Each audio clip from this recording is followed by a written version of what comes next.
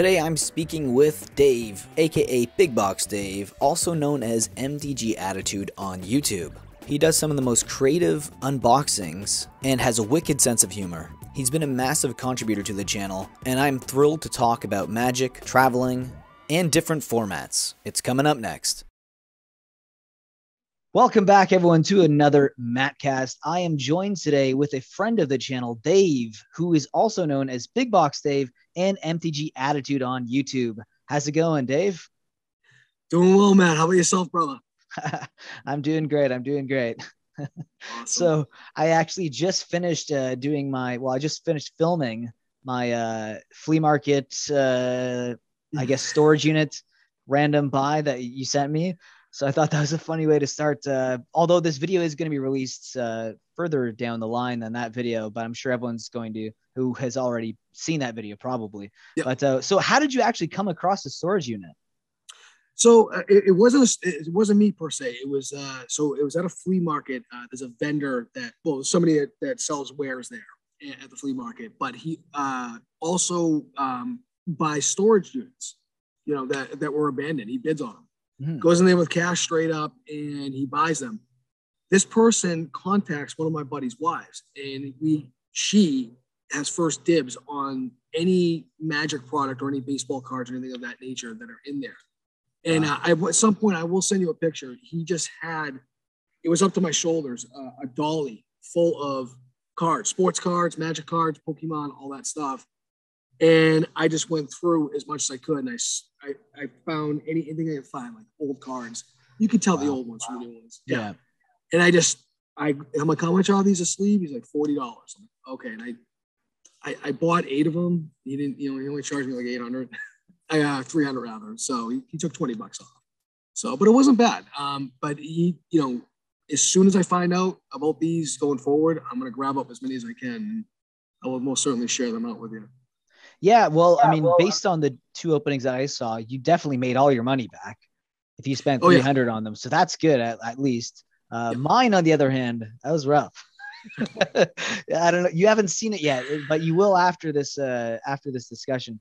So it was really weird because as I was going through the box, because mind you, I just watched your other video, I think 2 days before, and that was the good box.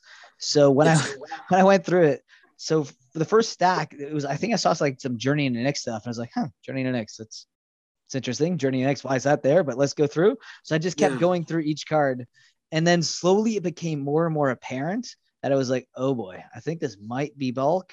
And then I went to the other side of the box. I think I saw a sleeve there. And then when I went through there, and then it was like Spark Elemental was the card in the sleeve, which is a common from 5th Dawn. And then after that, it went to battle for Zendikar. And I was like, and then there was even some Zendikar Rising. And I was like, how the fuck did Zendikar Rising get in there? When did he buy this storage unit? Was it like 3 days before you contacted? Because how do you get cards that new in there? Like I was expecting, because it was so bizarre. Like there's all these, there was a couple older cards, like some Chronicles, some Ice Age and stuff, but it's like then it was mixed. It was the most random. When you see the video, you'll hear me talk about it, because I was like, this is the most bizarre random buy, because I've never seen it like that, where it's not broken down at all by because even your 2 sleeves, those long boxes, they had sets, kind of like, it'd be like this set for this much, and then it was this set for this one. It was literally all over the place. I've never seen anything like that. It was like it was very bizarre. So I'm assuming that it could be one of those really unlucky. Maybe I got like the most unlucky sleeve there possible, but to me it looks like like if I was just like randomly had a stack of cards beside me, and it was just me just going through shit, trying to find value in something. I'm like, oh fuck, I need a place to put this shit. I guess it was pretty. Yeah, when you see the video, you'll be like, oh my god. But you know what? I made a video out of it, and I tried to make the video as enjoyable as possible. So it's not at the end of the day, it's still content to me, and it's fun. You're not, the whole point of random buys is I want to show people that, yes, sometimes you get some great random buys. Sometimes you get fabulous random buys where you like 10 extra money, but there is cases and there is times where you get host. So you need to really be careful when you are doing that. And Another thing is always make sure there's guaranteed value. If I tell anyone one thing about random buys, always make sure there's at least a few things that are guaranteed value within any purchase, because the likelihood of bulk happening is just too high. Right. No, what I will tell you, Matt, he did say that I can go through them with a fine-tooth comb. I just can't take some from one and build another sleeve out of it. So what I did near the end of the day, I just started grabbing like a finger or 2 fingers full and just looking, flip. Okay, visions. Okay, that's old. Revised. Got it. Okay, and I just grabbed the box. And that's how it went at the end of the day. But he says I could have taken as much time as I needed. I had already been at the flea market for 3 hours to find what I was looking for. Yeah. But I think next time I'm just gonna make a day of it, and who knows, maybe I'll even make a video of it, just to show like, hey, why I'm buying this particular box. It's funny that because you just found you had a flea market buy, and I had one like 2 weeks before that at a flea market like 40 minutes away from where I live. Mm-hmm. And this guy, I've been to his store years and years ago, probably like 6 years ago, if I take a guess. But I was going mostly for Marvel Legends because I'm a bit of an action figure collector as well. A lot more before than now. I still on occasion will buy them, but it's very rare. But before I was really into Marvel Legends, like probably a little too much. I was a little too into Marvel Legends. I think I downsized my collection a bit, but I still have a fair amount. I think I have over like 150 Marvel Legends. Probably at least 20, probably at least like 25 carded, which is not that much, but it's a decent amount. I think I have at least like 15 Build-A-Figures. Yeah, I have a decent collection. That's pretty cool. Yeah, it's not bad. Cool, maybe one day if you come down to Toronto, I'll show you my stuff. But yeah, it was funny because I never went to that place since then. And then it just occurred to me one day, I was like, when I woke up in the morning, I was looking for something to do because I was bored, and I had already finished like doing a bunch of editing, and I already had a pretty productive week. And I'm not one to relax. Like I'm always on the edge. Like I need to do something. Maybe it's the ADHD. Yeah. And I thought about that flea market, and I was like, what the heck? Why did I not go to this flea market before? I remembered going to this flea market to buy Marvel Legends. Like maybe they'll have Magic. Like why not? Yeah. He seems check it out. Yeah. Collectibles. And I was so lucky that I did go there because he didn't actually have anything displayed. So I had to go up to him at the counter and ask him about it. And he had all this stuff like behind the counter that was like in like big piles and stuff. And yeah, that was a really good random buy. If anyone hasn't watched that, you guys have to watch my flea market buy. That was one of the best ones I've ever done. Yeah, because even later on, when people were commenting and they're letting me know, hey, this card at this time code, that's what's so helpful by the Magic community and the people who watch. Amazing. Yeah. Yeah. I love that when I did mine, everybody did the same thing. I'm like, oh, I didn't even see that. This one was signed. I'm like, what are you talking about? I saw that one too. I should have did a time code thing there as well. I figured I was lazy. I figured someone else would do it anyway. I think it was Jake Johnson that pointed it out. Actually, he's got a good eye. He's got a good eye. Yeah, he's one of the people who comments a lot on my channel as well. But that was a great random buy. Still not the best when it comes to like the amount of value I spent versus how much I got. I've had some pretty good cheap random buys for like at a thrift store for like $5 or something, and that turned into like 40 or 50, which is a pretty good like return on your money. But either way, I love doing random buy videos. Honestly, if there was a day where I just stopped doing market mover videos, I would just transition into random buys. I would crumble. Like, it would just I know. But like a part of me is like, I love doing thrift store hunting. I love doing random buys. I love going to flea markets, but also like box openings. But the box openings on the channel don't perform as well. And you got to listen to what YouTube tells you. Like, right? If YouTube is like, hey, market movers do well. Okay, I got to do market movers. Hey, the random buys do well. Okay, I got to make sure I'm hunting for more random buys. The thrift store videos do well. I got to do that. And I put out another video, and it's like silence. And YouTube's like, no, we're gonna put you in a corner now. Don't do that. Like when I again. Exactly. Like when I did those videos where I was frustrated about PayPal and how like PayPal locked me out of my account, I noticed I did like 2 of those videos in 1 week, and man, like my views dropped off. Like it was almost like YouTube purposely like didn't show my videos to the subscribers for like the next week and a half because they were like down by 30 to 40% on average. And I was like, that's odd. And then thank God I had that random buy that came up after that because that's what brought my channel back up because I had that scheduled beforehand anyways.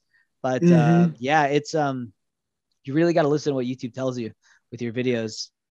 No, 100%. I mean, and we've talked about, Goodwill and the thrift stores, down this way. And even those are like very tough to get. I mean, you can set yourself a maximum of what you're going to spend on it. And before the bid is even up, it's already gone past that max what you want to spend. Yeah. And it's almost like you have to overdrive just to get that kind of thing. So having the opportunity to do what I did was awesome. I wish I could have better results for you. I will hopefully take care of that down the road. Well, it was still fun to open up again. Yeah. Oh no, yeah. The first one I opened up I didn't get more than $25. I mean, just based upon condition of the cards. They were really, really in tough shape, all of them, but they were old as dirt. But it was just a thrill of going through it. Like, okay, maybe there is something in here. Maybe, and then finally on the third one, we hit unlimiteds. Mm-hmm. So like it was all commons, but it's still unlimited. And, and I'm chomping at the bit to see the backside of that one for damn sure.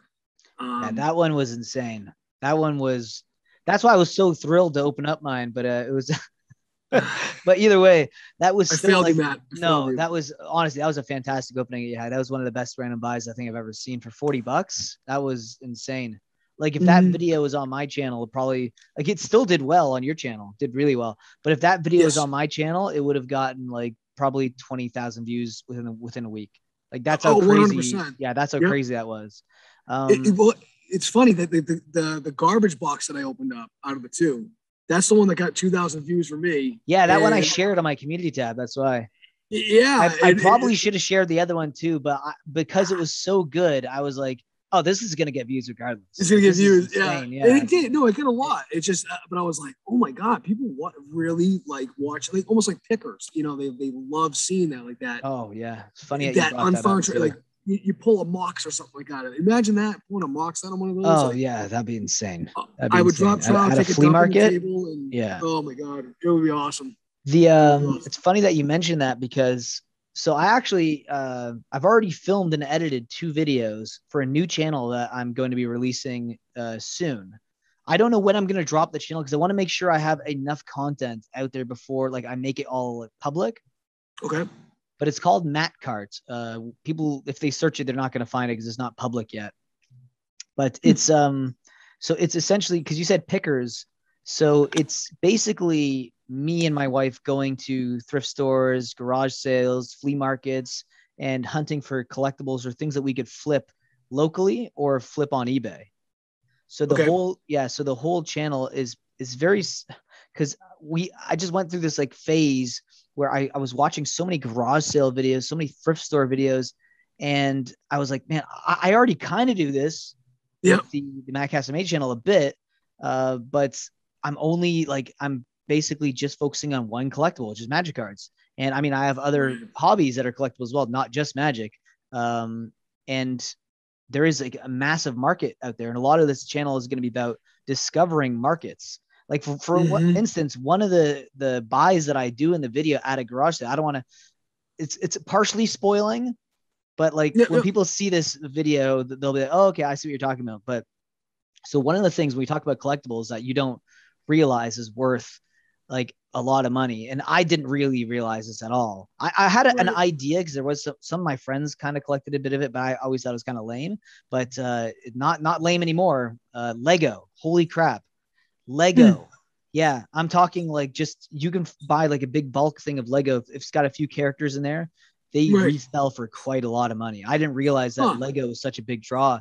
So now so now when I'm going to thrift stores or garage sales, I'll be looking at Lego because one of the buys I did was for Lego and it was very, very profitable, like really, really profitable. I think I like 20x my money on it at this one time. Yeah. So that's like a lot. Yeah. So like I'm basically hunting for video games like Lego, magic cards if I see them, Pokemon cards, action figures, and then other things that like I could flip for profit that I can use towards buying more collectibles. So it's like, I want the channel to be like this self-sustaining thing where I make some money on it, but I also buy and sell, and then I use that money again to just to reinvest it into the show, to do it again. Yeah. So that's kind of like, that's going to be the theme of the channel. So that's cool, man. I hope people, so like right now I'm getting really passionate about it because I think that it's a good educational tool, because there's a lot of people who don't understand that there is a marketplace for everything.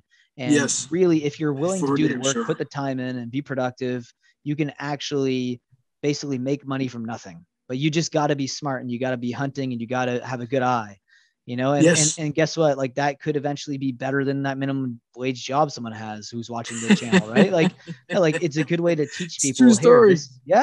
So it's like minimum wage or work for yourself, like flipping and hunting collectibles. That's what I want the channel to be. It's definitely a risk, but especially the younger you are, if you got time to do that stuff, that's what it is. Because you don't get much time when you're older. Luckily, working from home is what really gave me so much more time to invest in these things. If I was still working like at the office, commuting to the office, and I don't even know if I would have been able to get the Magic Card channel, not let alone like go do a whole other channel on the side. I would never be able to get to where, because at that time I already had another channel that I had that was doing okay. It was a food channel, but once the lockdown happened, I had so much time, right? Like it was like I worked, but also you had to commute and all these, that was like an extra hour and a half every day. Then I'd spend time with the food channel. And then once things were locked down, you couldn't go out and eat, that was it. And I was like, well, I have all this extra time, and there's only so much masturbatory things you could do in a day. So I just basically was like, well, I guess I have to just start doubling down on the Magic channel. And the market movers was a thing that I could do daily. That I could never do because I'd have to wake up excessively early. Like if I had to still go to the office and I was trying to do the market mover videos on a regular, I would have to wake up at 4:30 in the morning every morning to do it, research, put out the video, and then go to work. I would be dead. I would come home and I'd be a zombie every day. Either that or your market movers would be half-assed and your work would be half-assed. Like you can't do, you have to kind of, you need time to invest in each of them. My goal is eventually, if I can make enough revenue from all my sources, like, affiliate links, Patreon, and then AdSense, if I can make enough on that from just the Magic channel and from the new channel I'm creating, then I will probably eventually quit my job, because right now I don't know what the future of this company is anyways. I don't know. I'm not going to state the name of the company. I don't know how long they're going to be around. I don't know if the company will go under. Like, I'm looking at the stock market. The stock market's been very volatile ever since the beginning of the pandemic. I don't know if a lot of it's just like on life support. Who knows? But what I do know is I enjoy making the content on my channel, and I enjoy the new channel that I'm starting. 100%. Yeah. No. And Matt, you know what? And I know you probably don't feel it, but you're still very young. You're 33, I think you said? 33, yeah. 33, yeah. Oh my God, I'd kill to be 33 again. Like I'd kill to be 23 again. Just keep going 10 years younger. Do you think they would kill though? I don't think a 23-year-old would kill to be 13 again though. If we're going down 10 years at a time, I don't think so. I don't think a 23-year-old realizes how good he or she has it. Like 23 is insane. Like when I go back to thinking about when I was 23 and how I thought like life was over, I was sitting there listening to the Cure, 100%, listening to the Smiths, and now I still do listen to those bands, but like I was such a mopey little emo kid when I was in my early 20s. It was insane. Like I acted like, like the world's unfair, and that's true. But if I would have actually invested in myself properly at that time, I would be. Oh, you'd be a millionaire. It's insane. Yeah. Or on your way too. Yeah. I just hate the way that is. Ugh. Well, it's the old proverb, or what is it? The old saying is, "Youth is wasted on the young." Yeah. It's true story. It really is. Yeah. And so I got something chirping right beside me. I don't know what it is, but Mama isn't around. Yeah, it's just a bear just comes out of nowhere. Oh yeah, no. Well, how far out? Like, because you live in Massachusetts, right? I do. Yeah. Yep. So no, I live in a residential neighborhood. So, but are you close to Boston though? About 35 miles out, but we also have a commuter rail can get you into Boston in 25 minutes. Oh, nice. Yeah. Do you like Boston? I like visiting Boston. I don't. Right. I would not want to live in Why? Boston. Too busy? The atmosphere. Don't get me wrong. Boston is one of the weirdest cities in the world. That it's like you have so many different. Like, you know, it's a diverse culture for sure, but there's just the. I'll go with this. I'm gonna just say it. The political attitude I don't really care for, and I'll leave it at that. Yeah, I don't care for it, but people from Massachusetts in the Boston area, there's a lot of pride there. There really is, and we fund ourselves on heritage. You know, I mean, I still walk the Freedom Trail 2 or 3 times a year, and I go right out to Concord, which used to be right outside where I worked, and I would actually jog 5 to 6 miles right on the Freedom Trail. And they'd have little stops, going in, so that all around there. Mm-hmm. But we are such a, this is where it all started, for America, and it's crazy to think about that. You go to certain places in Boston, literally a mile away, which takes you a half hour to get there by car. Yeah. Because you can't travel in the city. It's just too congested. That's another reason why I don't like it. Oh, come to Toronto. You'll see real congestion. I don't know, man. I think we got you beat, bro. I don't know. Toronto. Yeah. You have to remember, Ontario's like the capital of Canada. And we basically got one city, and that's Toronto. So you have all that congestion with one city. I mean, yes, we have Ottawa, but Ottawa is like, it's not really much. Like Toronto is so big that we create sub-cities just from the city growing out. Like there's like cities that should have no right to be called cities will be like cities now because of Toronto, like Brampton, Mississauga. Well, Mississauga has a big population, but there's no real downtown or anything. It's just a bunch of houses and strip malls, but Toronto just keeps growing out, and it's just like this glob of just people and bureaucratic blob that just kind of keeps growing out. But I went to Boston once, and I it was a trip that I made in 2014. I believe it might have been 2014. And I went to New York City to visit my sister, but I also wanted to go to some other cities as well. So I went to Philadelphia, which is also one of the oldest cities in America. I like Philadelphia as well, by the way. You made like a little thing. What was that? You don't like Philadelphia? What's going on there? I like Philadelphia. Okay, all right. The people there I really don't care for. Oh, the people there, eh? Why? What's wrong with the people? I don't know. I don't know much. I just like the people that they threw snowballs and ice balls and batteries at Santa Claus. The Philadelphia Eagles fans, you got to look that one up, man. They are hardcore, man.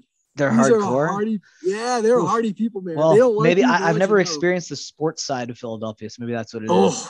They are very devoted to their teams for sure. Well, same as Boston though. But there's actually a lot of similarities. And that's why I brought it up, because I went to Boston as well, and I saw a lot of similarities between Philadelphia and Boston.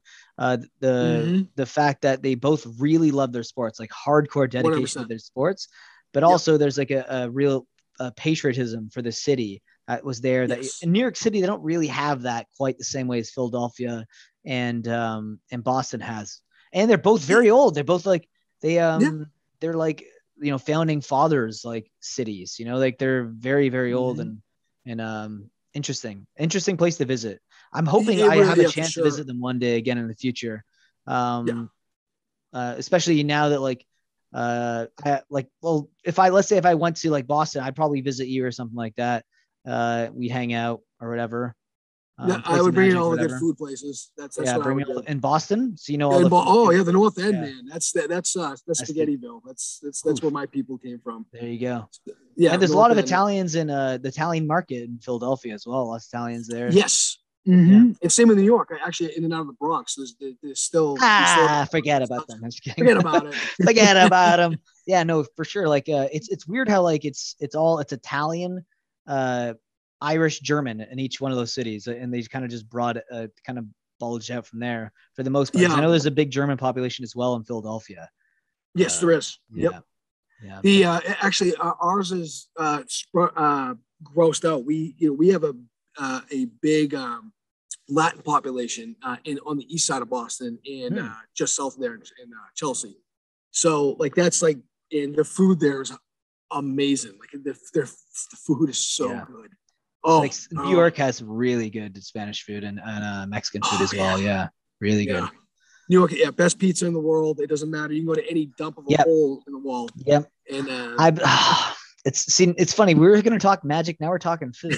But honestly, man. It's okay. It's okay. You know what? They got food tokens now in Magic, so we can talk about food all we want. So when it comes to pizza, and this is something I was trying, I can't reiterate more as people who live in Toronto. If there's anyone in Canada who are watching, $1 slice of pizza in New York City is better than any pizza place in Toronto, pretty much. I mean, like, you know why that is? But maybe not every place, but majority of places in Toronto. There's a reason for that. So I do know the answer to this. It has to do with the water. The water is there's a has lead in it. What's that? No, that's in people's heads. The old pipes, right? The lead, it kind of adds to the pizza dough, makes it nice and chewy. It's mineral rich, so it does something to the dough. Wait, in New York City is mineral rich? In New York City, yeah. In that area, New Jersey, New York, any pizza places, the dough is so good from the mineral rich water. It makes the pizza just taste phenomenal. So, and I always used to wonder the same thing. I'm like, we have more Italians up here in Massachusetts than we do down in New York. Why is it not the same? Yeah, why is our pizza suck compared to theirs? You know, like I went down there and I had the first slice. I'm like, oh my God, that's amazing. What is this?